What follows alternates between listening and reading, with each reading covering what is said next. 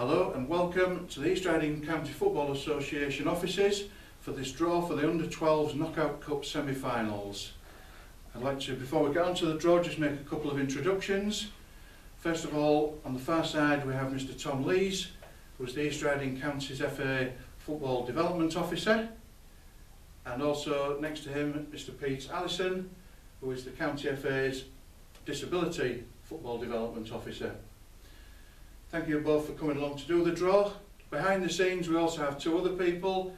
We have Gennine Monahan, who is here to make sure that everything goes according to plan, and also behind the camera Allison, who's putting all this together for us. So gentlemen, if we're ready, can we have the numbers in the back please?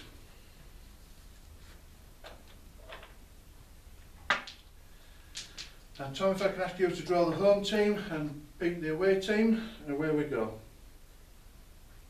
First out is number 2.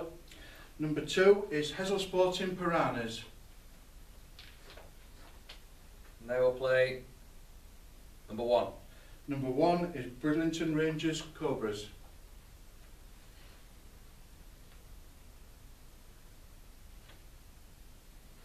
Number 3. Number 3 is Hessel Sporting Stingrays. We'll play number 4. Sprockley Juniors AFC. Thank you gentlemen. Those ties will be played on Sunday the 4th of January. Two very exciting games in prospect.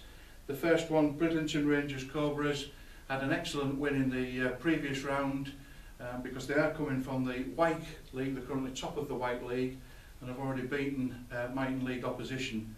So they will certainly be looking forward to their semi-final against another Mighton League team. And the other game sees Sprockley Juniors, who are currently on a long unbeaten run, and they will play the Hessel Sporting Stingrays, currently sitting 4th in the Mighton League as well. So two very, very good games to look forward to there.